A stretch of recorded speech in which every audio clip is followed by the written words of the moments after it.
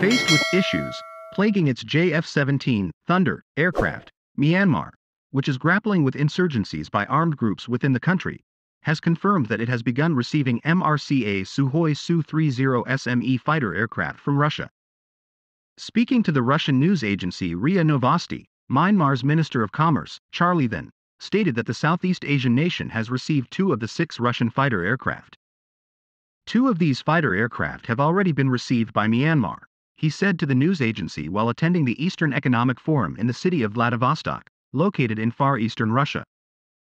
Myanmar and Russia signed a contract to acquire 6 Su-30SME fighter aircraft in 2018.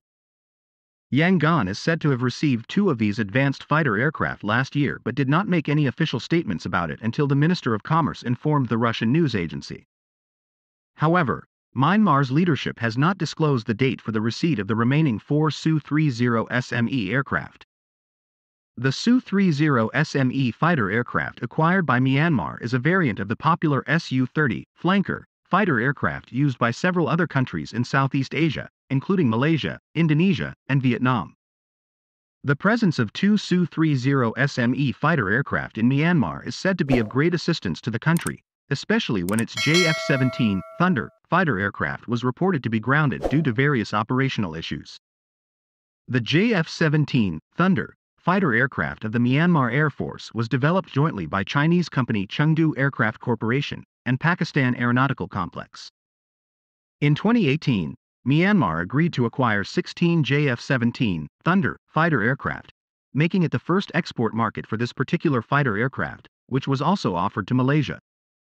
The Myanmar military junta government has reportedly expressed strong dissatisfaction with Pakistan regarding ongoing technical issues faced by its JF-17 Thunder fighter aircraft, leading to them being declared unfit for operations. All 16 JF-17 fighter aircraft supplied to Myanmar have been declared unfit for operations due to various technical and structural issues that Pakistan has failed to resolve, according to local media in Myanmar.